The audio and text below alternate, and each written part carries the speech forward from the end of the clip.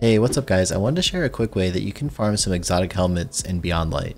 So if you didn't already know, there's certain lost sectors every day that become harder difficulties and you can solo these to get exotics.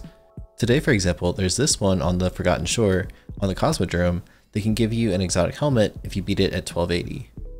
The thing is you can't select the difficulty, sometimes it'll be 1250, sometimes it'll be 1280, so you're kind of just stuck with whatever it is for the day.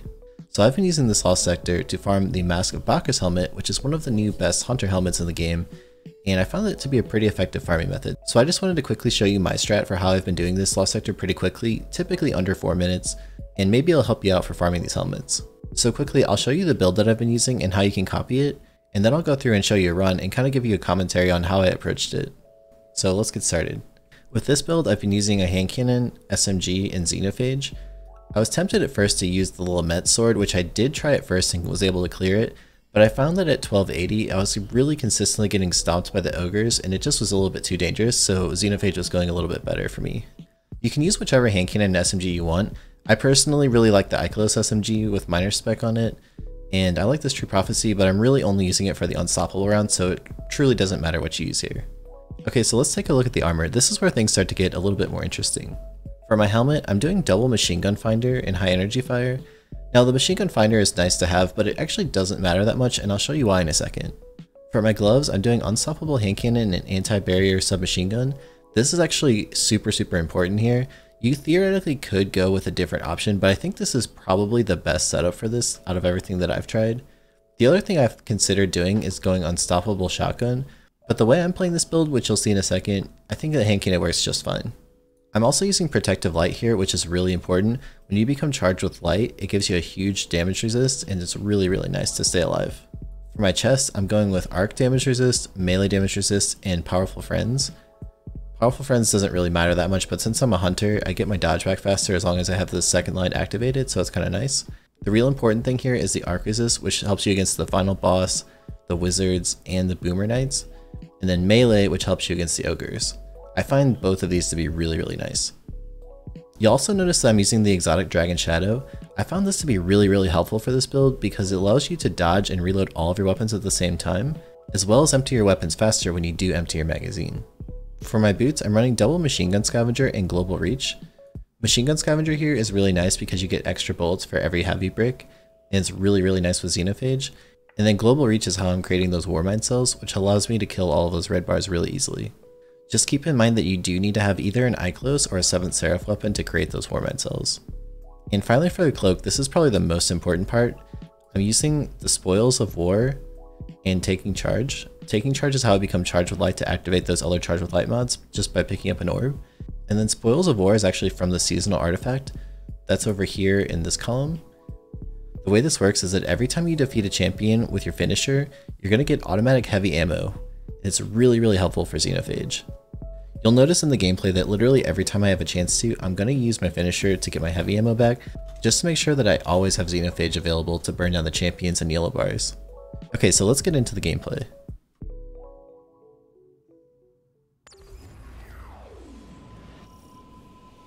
Okay, so the first thing to pay attention to is that there's kind of like pathway of labyrinth tunnels. Can get a little bit confusing. If you just stay to the right the whole time, you'll be absolutely fine. Just never go left and you won't get lost.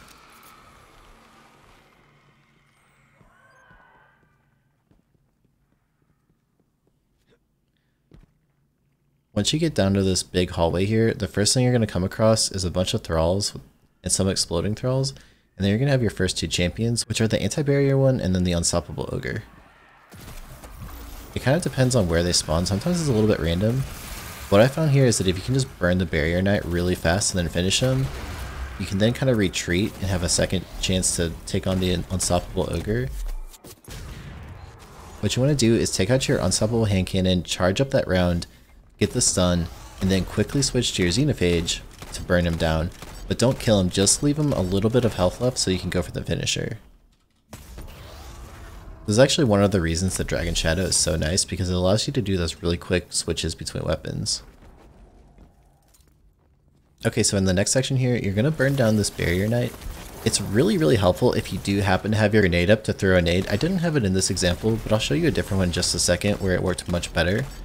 Basically, what you want to do is to throw that Duskfield grenade on him, which will freeze him, use your Xenophage to burn down his health, and then pull out your SMG to break his anti-barrier shield whenever he starts to pop it. Leave him with just a bit of health left so you can go for the finisher and get your ammo back. The freeze here works really well because it'll actually stop his anti-barrier shield from going up, which gives you a little bit of a breather.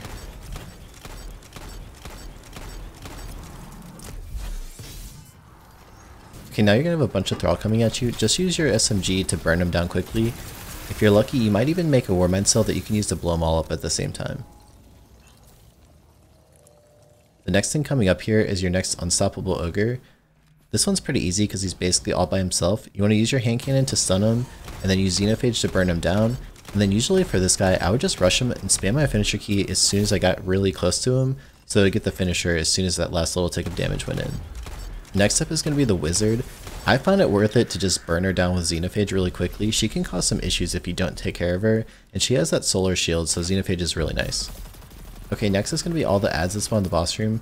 Usually here I would just use my throwing stars or use my SMG to burn them all down. They're really not much of a threat. And if you're lucky again, you might make a Warmind cell that you can blow them all up at the same time. Okay, now we have our last two unstoppable ogres of this lost sector. What I found here the best thing to do is to start to damage them, but then try to bait them back into that hallway so you can take them on one at a time. It's a little bit tricky if they stay together because you need to try to stun both of them back to back. And it is easier if you can kind of get them to come one at a time. Also, don't be too worried if they kill you here because usually they'll follow you down that hallway. It'll make it pretty easy to finish them off.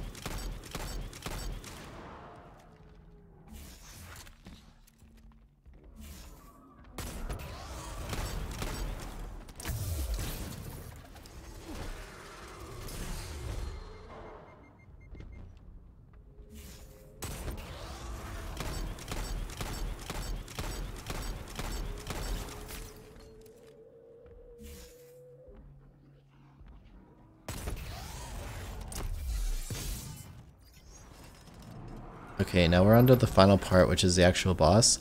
He's really not too bad. Usually I would save my super for this part so I could kind of freeze him and also do some damage to him. Then I'd just burn him with Xeno as fast as I could. Even if I took a death here, it's really not that big of a deal because a lot of times my super would end up finishing him off anyway. And even if not, you could usually just kill him and then you're able to go grab the chest right away. You don't need to kill the rest of the ads in the room.